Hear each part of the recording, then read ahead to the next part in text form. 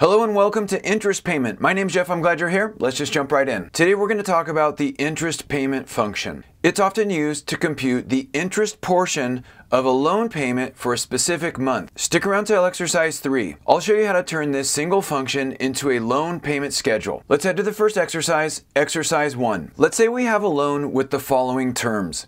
Loan amount $10,000, months 12, annual interest rate 5%. For any given month of this loan, we'd like to find out how much of our monthly payment goes to interest and therefore how much goes to principal. First, let's start with computing the total monthly payment. For that, we'll use the payment function equals IPMT. The first argument is the rate. That's going to be our annual rate in C9 divided by 12, comma. The number of periods is the number of months. That's the value in C8, comma. Present value is our loan amount. That's the value in C7. Close function and enter. We can see that the total monthly payment is $856.07. And our question is, in any given month, how much of that monthly payment goes to interest? To calculate that, we'll use the interest payment function equals IPMT. The first argument is the rate. Once again, that's our annual rate divided by 12, comma, the period. Let's say we want to figure this out for the first month, comma, total number of periods, that's the loan term in months, that's the value in C8, comma, present value, that's our loan amount, that's again the value in C7. Close function and enter. So now we can see that in month 1, 4167 of the monthly payment is allocated to interest. And what if we wanted to check the interest in a different period? Well, instead of having to manually come in here and modify our formula, let's go ahead and point the period argument to the value in C13. And that way we can type any month number into C13 without having to go modify our formula. So in month 1, it's 4167. In month 2, it's 3827. In month 3, it's 3487. And what about month 12? Well, only 355 is going to interest at that point. So that's the basic usage of the interest payment function. Now the question is, what if we wanted to see the interest for all periods in the loan? Well, we don't really want to have to sit here and type 1, 2, 3, 4, 5. So can we just make like a schedule? That takes us to the next exercise, exercise 2. First, let's start by listing out all the month numbers. To do that, we're going to use the sequence function. Equals sequence. And we're simply going to point it to the number of months in our loan. Close function and enter. And now this is fully dynamic. So when there's 12 months, we get 12 rows. If there's 6 months in the loan, this dynamically updates and now shows 6. If there's 3, it's 3. And if there's 360, it goes all the way down to 360 and you get the idea.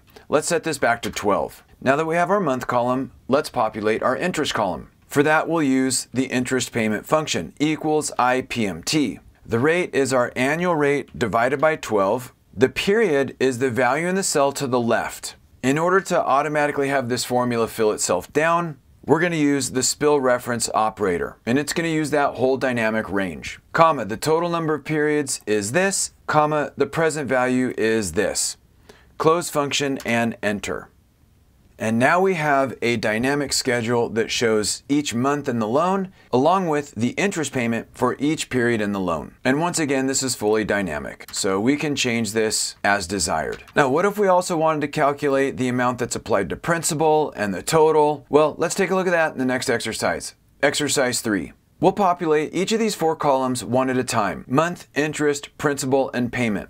Let's start with month. Once again, we'll use the sequence function. Equals sequence of the number of months in C8, close function, and enter. Got it. Interest equals IPMT. The rate is our annual rate divided by 12. The period is the value in the cell to the left.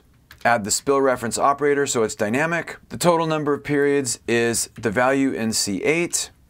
And the present value is our loan amount in C7. Close function and enter. After interest is calculated, the amount of the monthly payment that's allocated to principal is the difference. So we can simply go equals monthly payment minus value in the cell to the left. Once again, to make it dynamic, we're going to use the spill reference operator and enter. And just to make sure that interest plus principal equals our payment, let's go ahead and compute the last column. It equals the interest amount, spill reference operator, plus the principal amount, spill reference operator.